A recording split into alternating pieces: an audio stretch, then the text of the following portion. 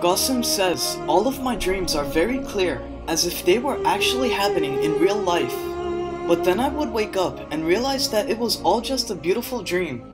Whenever I would see a dream with Allah and Prophet Muhammad SAW, then I wish I can see dreams like that all the time. The colors which I have seen in dreams, I have never seen them in real life.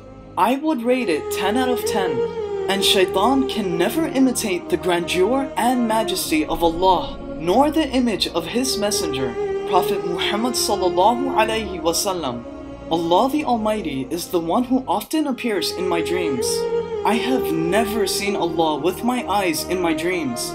I just feel that Allah is on Arsh al-Azim, and that I would hear His voice from behind a veil. The voice would sometimes descend from beyond the sky. Or I would see an incredibly unbelievable Noor, and sometimes a magnificent voice would come from the incredible Noor. Whenever I see the Noor of Allah, my eyes get frozen. It is just impossible to describe it. I do not mean to say that this Noor is Allah, but rather, the Noor of Allah is a magnificent version of Noor which Allah created. Allah is far beyond everything to be classified as a Noor, and He is the creator of Noor.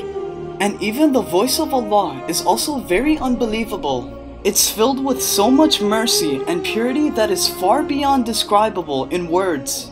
And Allah's voice in my dreams is far exalted beyond any human being. And the voice has no weakness of running out of breath while talking.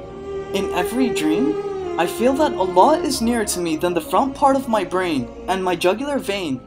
Allah has never ever talked to me loudly, nor has He ever raised His voice in anger or talked to me in an angry way. Allah always talks to me very softly and peacefully, even though I make countless sins every day. Allah and Muhammad SAW never ever forced me to follow their teachings. And that's why I love Allah and Muhammad SAW more than everything. Allah and Muhammad SAW talk to me in Urdu language, and that is my main language.